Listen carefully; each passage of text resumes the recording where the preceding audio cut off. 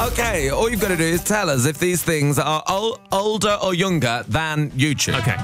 First up, older or younger than YouTube. Romeo Beckham. Oh, is he the oldest one? No, you've got oldest one, Brooklyn Beckham. Yeah. Is Romeo the one that's been kind of modelling everywhere? Yep. I'm going to say he's older. You're saying older than YouTube. Yeah. Absolutely correct. You really know your Beckham offspring. Say what you like about Jim Chapman, but he really knows the ages of the Beckham kids. 12 years old. Oh, wow. He was 2 when YouTube started. I just think 10 is too young to be the face of, big campaigns. Yeah. 12 is fine. 12 is fine. Yeah, why not start working at 12 like it's the Victorian era? Next up, Rihanna's career. Older or younger than YouTube? Is got to be older, because I remember going, Mr. DJ, some on the replay. Yeah. So it's got to be older, right? You're saying older. Oh! She's younger. The career of Rihanna is younger. She came out in 2005, did Ponder Replay. Wow. But in the August of that year. Wow. So shocked. Same year. 9.5 years. Okay. Old career.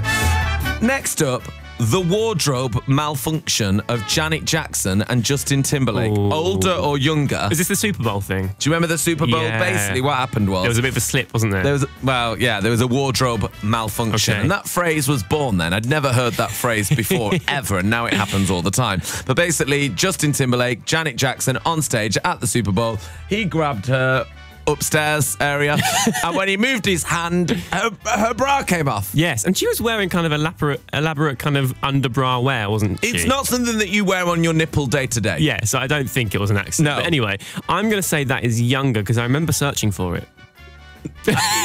Thank you, Jim. No, actually older. No. That happened the year before YouTube started, and according to one story, was the inspiration for the site. Wow. Yeah, because the founders thought there should be somewhere to look for amazing videos. Well, there you go. I am testament to that. There you go. I searched for it. There you go. Next up, older or younger than 10 years. The time since Gwyneth Paltrow ate a carbohydrate. Oh, definitely older. Older? Yeah. I can tell you that one is absolutely correct. Thank you.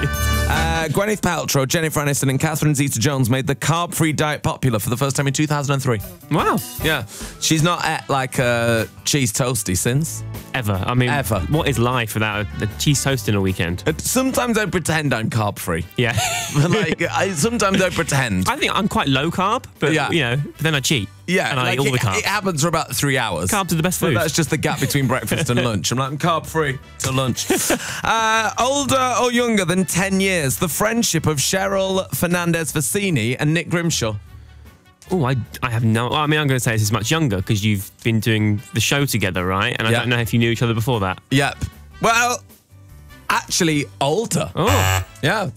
She tweeted a really unflattering picture of me. Okay. Recently from when we met in 2002. That's quite an unfair question to ask me because it's not like popular knowledge, is it? No, it's not true. And also friendship's a strong word. We met once in 2002. Right. And then became friends like this year. Okay. So it's a grey area. Yeah, it's a weird grey area. Yeah. Well, Jim, you got 2 out of 5. Yay! That's less than half. Less than half, but good game.